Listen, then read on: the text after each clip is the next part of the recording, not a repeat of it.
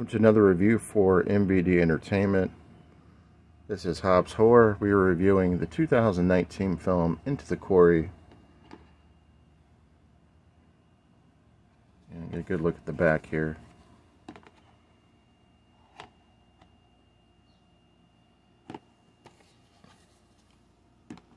And let's talk about this one a little bit here, as this is a thriller film. And what you have with this particular plot is you have a couple that is doing a vacational trip to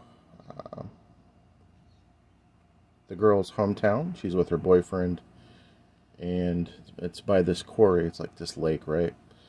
And she gets invited by two of her male friends to come hang out with them. So there's going to be 3 males and 1 female in this. And that's pretty much who you see throughout the film.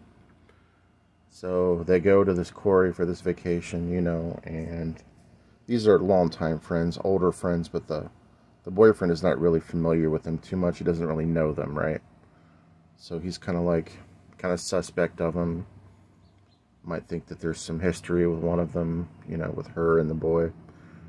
So Bruno is the boyfriend, and he's kind of reluctant, you know, as the days go by. They keep hearing more that as they're at this quarry for like this vacation. It's kind of like a lake, but it's kind of like it's like a rock quarry. It used to be a really nice lake, but now it's turned into like this, like they call it a spa, like a quarry is what they call it in the film. That's more or less like a spa. It's just not very exciting to go into anymore.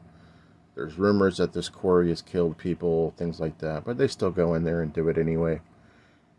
And there starts to be some tension amongst the group again. So Bruno is having these thoughts that maybe she had hooked up with some of these guys even while they were there, or even in the past. So he's getting kind of pissed.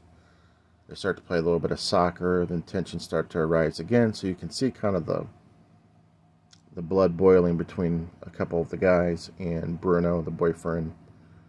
And the girl is she's still trying to, you know, be the peacemaker, but finally she's like, you know what, let's just go out of here, let's leave the quarry, let's just go home.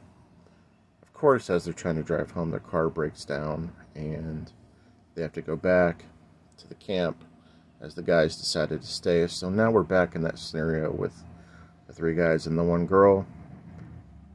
That tension is still arising, right?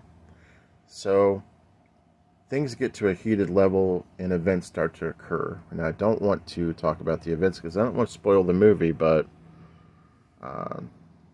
things take a turn for the worst for them, and you'll have to watch the movie to see.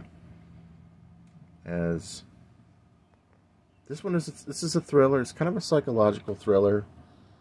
Some people call this a gender thriller. Basically, it's like a exploitation of gender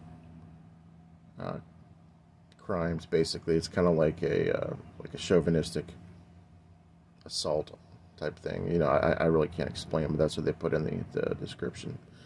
The gross on this was about $19,000. Was the most they made on the film. It was shot well. I thought the acting was great. I just couldn't get into this movie. There was way too much dialogue for me. I wanted there to be more. I wanted something to come up out of the quarry and just fucking bite somebody's head off. I mean, that's how I like these type of movies. That's not how this came out. But, you know, some people might like films with a lot of dialogue. You know, this might be one that might be good for someone who's into strictly acting-based type films. They might like this, but it has its moments. It was fun at times, but really just kind of a letdown for me.